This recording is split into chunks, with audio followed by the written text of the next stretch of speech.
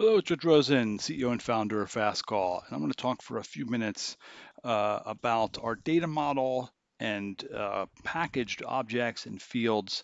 This is a little bit of an advanced overview and really more targeted towards uh, uh, current or past, I shouldn't say past, current or older subscribers of Fastcall.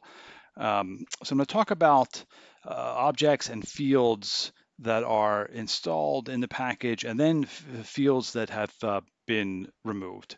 So we're here in the App Exchange um, listing where Salesforce actually is a good place to start because Salesforce tells us here the application was listed in 2013. It actually was listed a little bit before that and updated now in the present, 2020, April.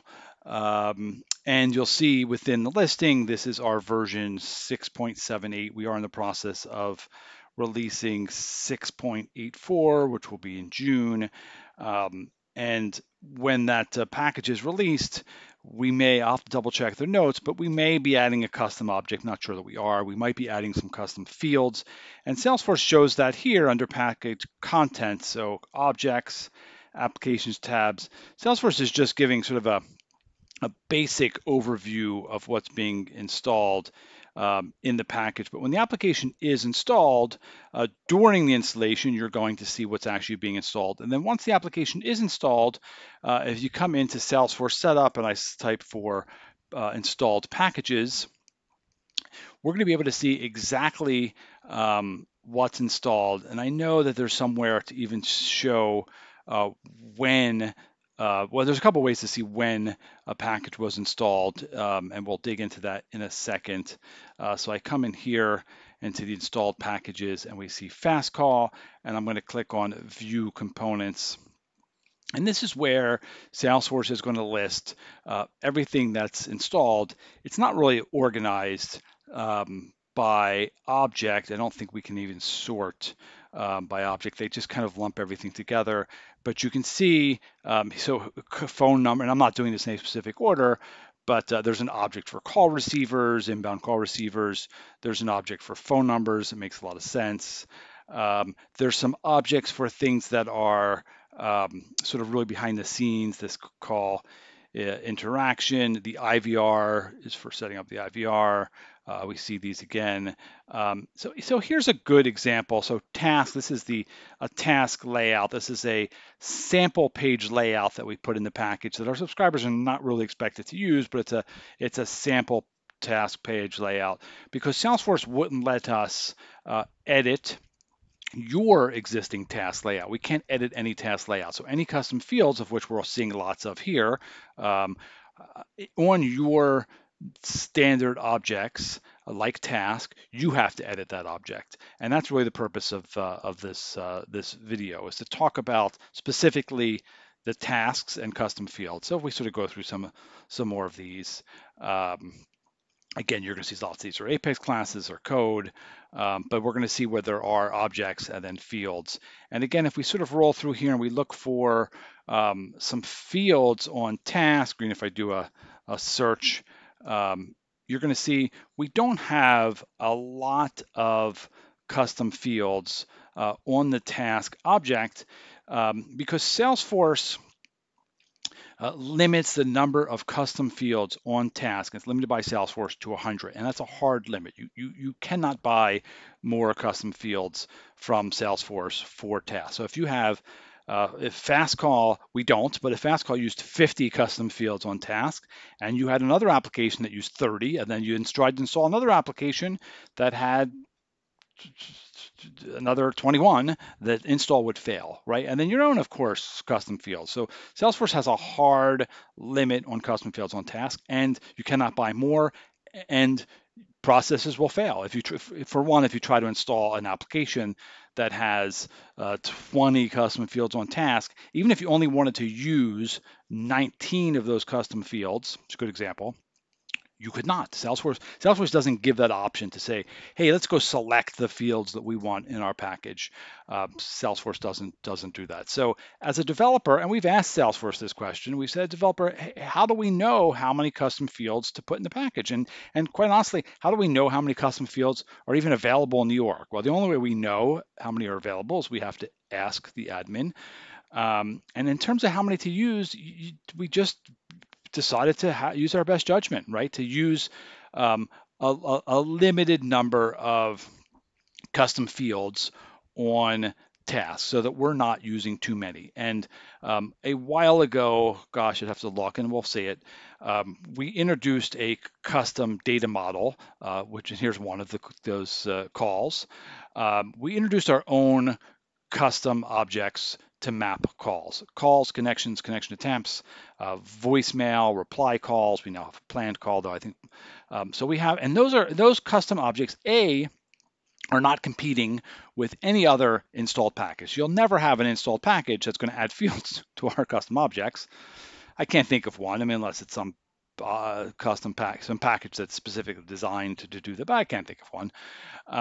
So it's an object that we alone control. And heck, even if another package installed a field, it's still our object, right? We claim ownership of that object, right? So we're not competing for fields on our custom object with other packages or even our own subscribers. Though of course subscribers could add custom fields to the object if they wanted to, a custom field to call. You certainly could do that.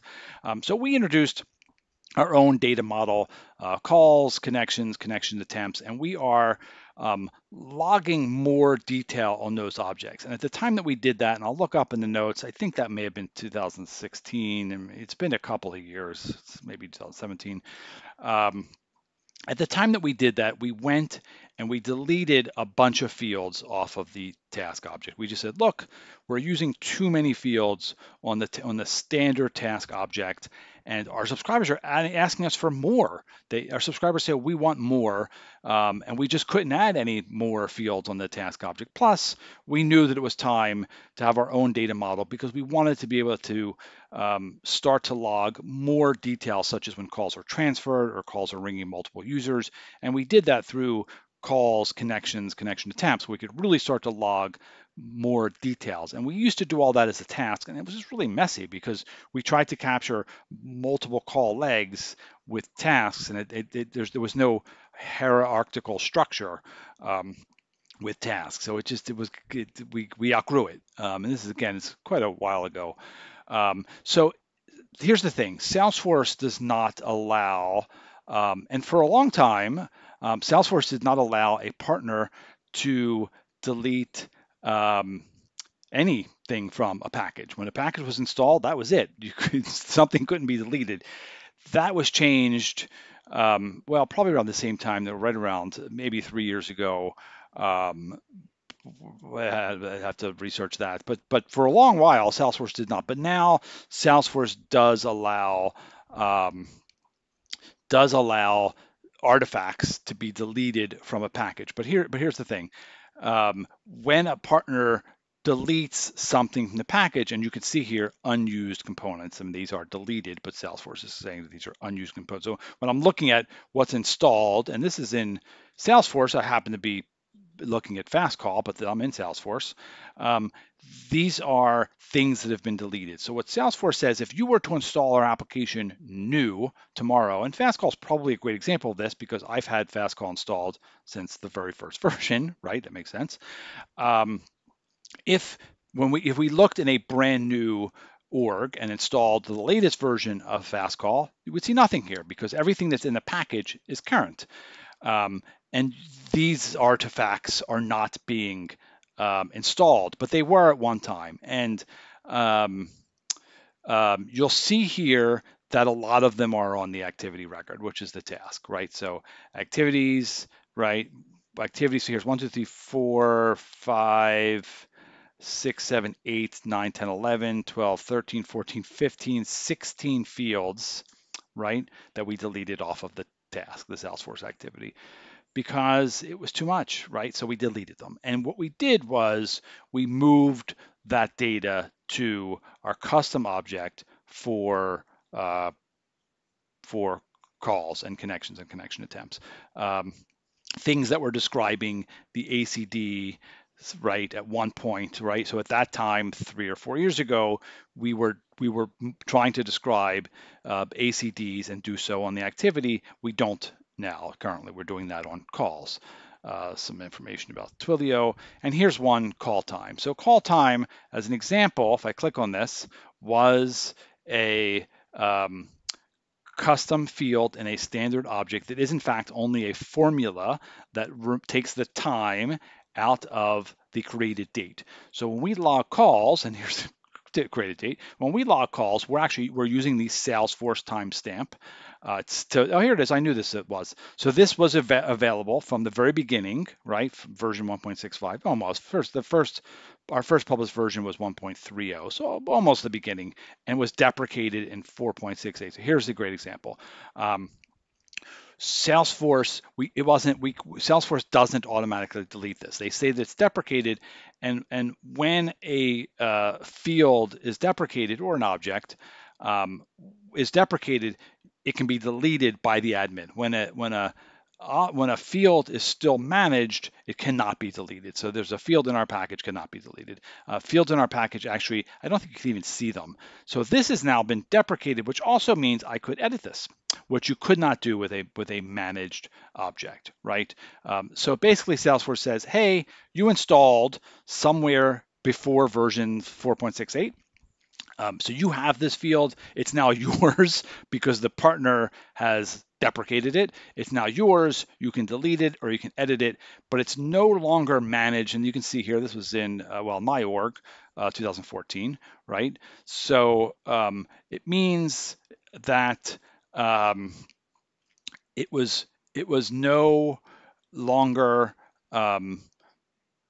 but it also means that the partner cannot maintain this field because it's not in our package anymore. So if you said, hey, we need you to update call time, right? Something else, we can't because it's not in our package anymore. And if we put it in our package, it's no longer deprecated. And it added another custom field on task, which is something that we're not doing. So there are fields in the package that are deprecated, and there are fields in the package that could be deleted. So you could, in fact, so now I've sort of switched over. And if I came down to call, I don't know why Salesforce gives us that in two different views. But if in fact, oh no, but if I did in fact go over to the call time, oh, that's funny.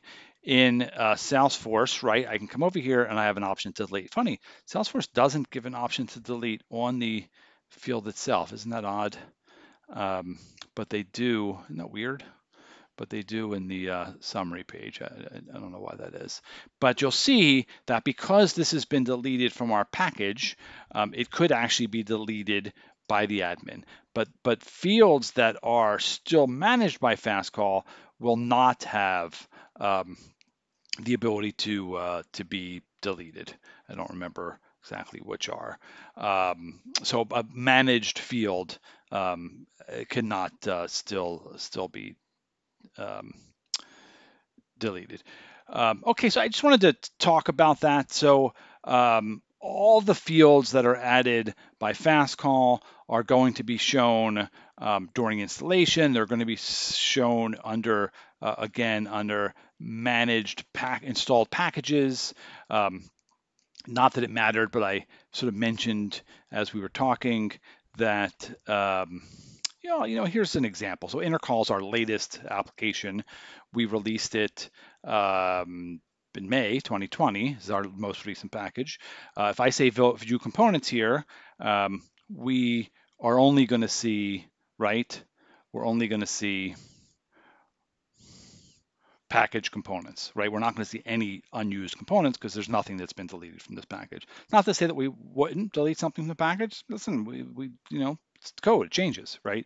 But that's actually a good example. And as we also saw, Salesforce will tell you, not that it really matters, but they will tell you when something was added, a field was added, and when it stopped being supported. So we saw that. There's one other area which I'll show real fast.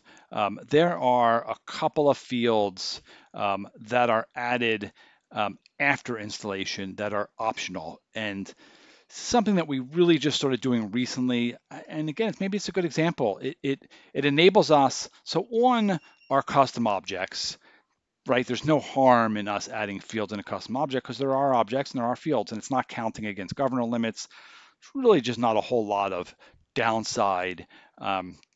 We are logging um, multiple records for a call, so there was some data usage. But other than data usage, and Salesforce is just not really has given us more overall, so it's given subscribers more data. So other than data usage, but that's the point of the application is to log calls, so you want that data usage.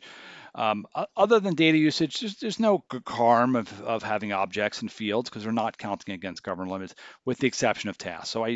Um, so there's no disadvantage of us tasks, but when it comes to adding fields to standard objects, adding fields to leads, to contacts, to accounts, we talked about adding fields to Salesforce task, we just take a lot of caution because again, these are shared objects. And though task has a hard limit of 100 fields, and I don't think that's changed. I haven't searched on that in a year, couple of years, honestly, but I don't think that that's changed. Could have changed, but at the time, for a long time, you could. I mean, I could Google it, um, but we use a lot of caution when adding custom fields to standard objects. But when subscribers say to us, they say, hey, we really would like to see some data on calls on specific objects. So Fastcall has has a managed objects. And what we're basically doing is we're saying these are the objects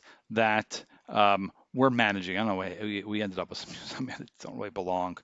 Um, and I think by default, I'd have to look, but account and contact and lead are all going to be there when you install the application. Maybe case, I'm not really sure. Idea for sure, no, I have no idea where this object is. It's not one of ours. I don't even know where that came from. Maybe that's a Trailhead thing. I'm not really sure. Social persona also, I don't know where that came from. Listen, we install things, we all do. I don't even know where that came from. Solution, I mean, I have no idea where these objects have come from. And I honestly don't even know how they got added here.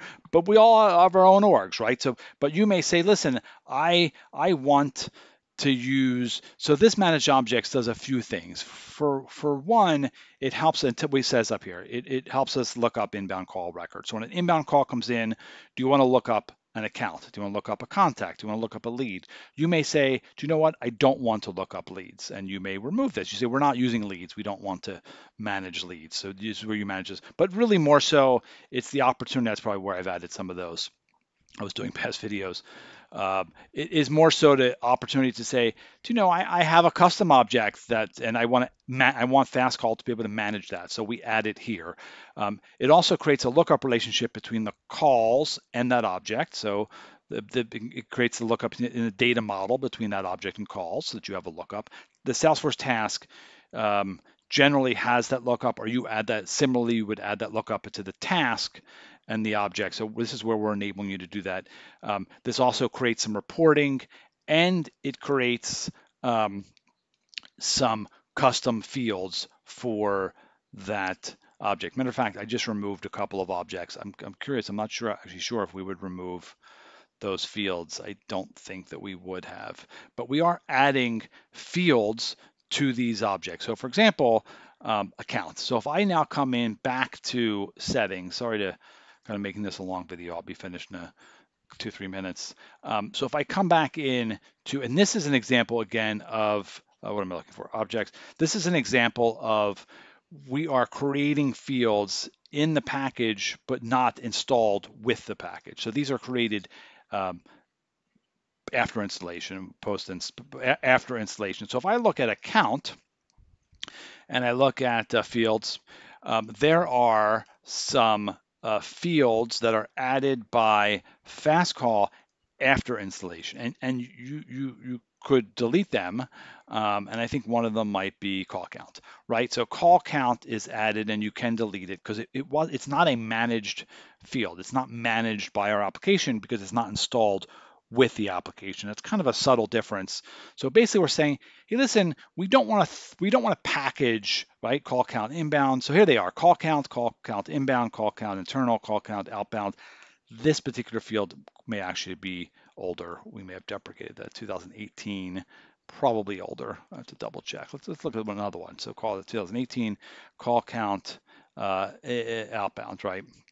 Is probably recent. Yeah, 20. So we updated this in April, actually, right? So we updated this.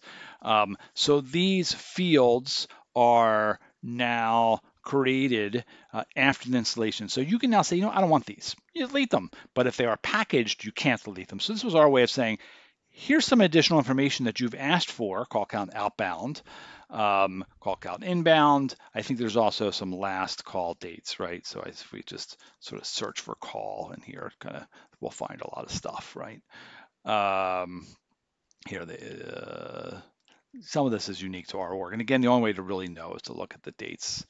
Um, Fastcall, like others, are not always super fastidious about deleting stuff.